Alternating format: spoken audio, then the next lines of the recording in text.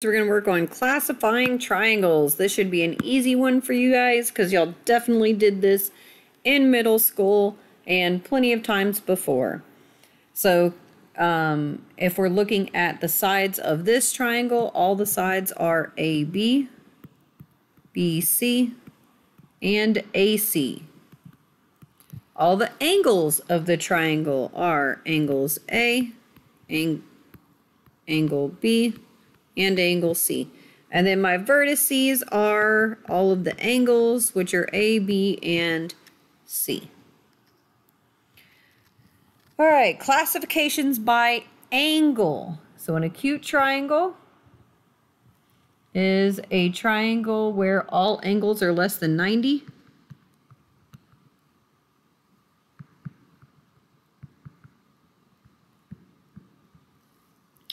An equiangular triangle is a triangle with 3 congruent angles, all of which will be 60 degrees because all angles of a triangle add up to be 180. 180 divided by 3 is 60. So equiangular triangle, all angles are congruent or equal, and all angles equal 60 degrees. An obtuse triangle is a triangle with an angle greater than 90.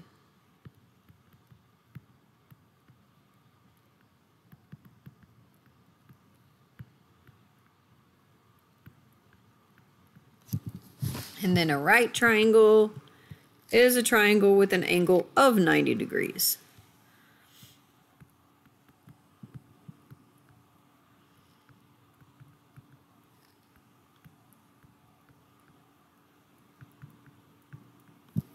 All right, so let's work on classifying. If all of these have congruent angles and they're all 60 degrees, this is equiangular. This one has an obtuse angle, so it's an obtuse triangle. This one does have a 90-degree angle, so it's a right triangle. All right, let's focus on triangle PQS. So because there are two 45s and this one's a right, it's still a right triangle.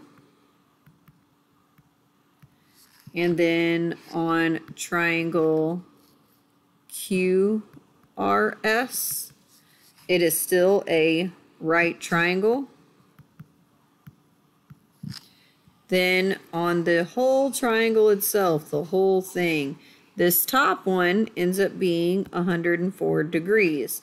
So triangle PQR is obtuse. Okay, now we're going to classify by sides. Equilateral has 3 congruent sides.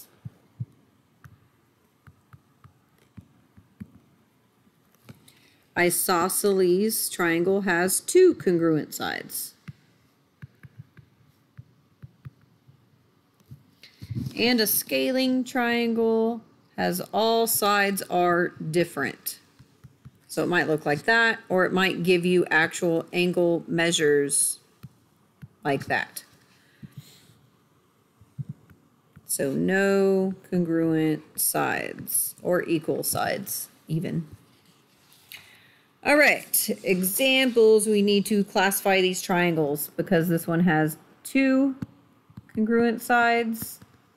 It's an isosceles. Because this one has 3 different sides, it's a scalene.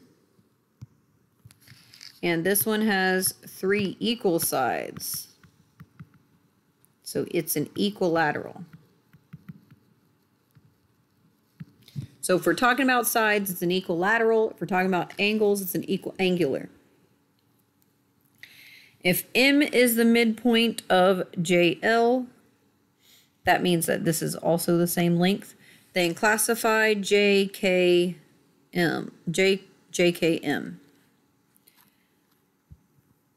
So if M is the midpoint, then these two are the same, which makes each of the individual ones 0.75 here, 0.75 here, in order to make 1.5 as a total. And if both of those are 0.75, this one's also 0.75, which makes JKM an equilateral triangle.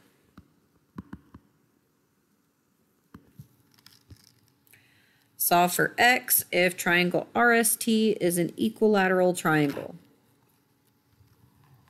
So if it's equilateral, all the sides are equal to each other. You just choose two to set equal to each other. It doesn't matter which two you choose because they're all the same. I'm going to set these two equal. Subtract 2x from both sides, and x is 7.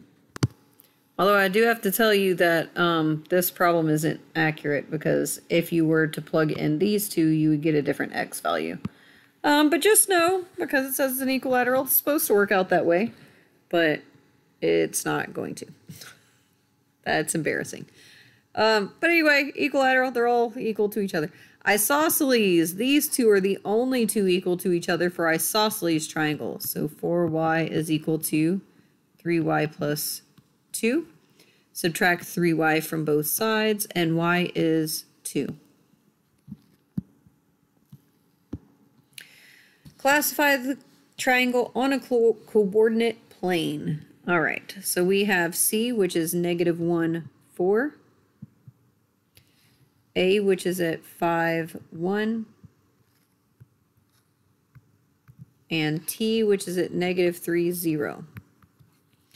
All right, what needs to happen is that we need to find the slope of each of these lines.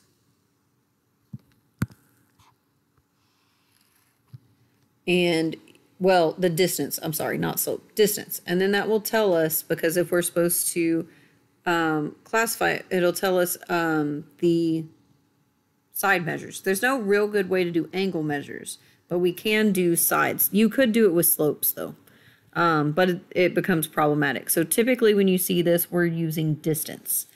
So if we're going to find the distance of all of them, let's do CT. You could use the distance formula with those equations if you want to. I prefer using Pythagorean theorem just because I feel like it's easier. So we have 2 squared plus 1, 2, 3, 4 squared is equal to CT squared. 2 squared is 4. 4 squared is 16. 16 plus 4 is 20. And to undo it, you take the square root. So CT is equal to the square root of 20. All right, let's see if any of the other ones are the same or not. CA squared is equal to 1, 2, 3 squared plus 1, 2, 3, 4, 5, 6 squared. So CA squared is equal to 9 plus 36. CA squared is equal to 45. Square root of both, which means that CA is equal to the square root of 45. And then lastly, we've got AT.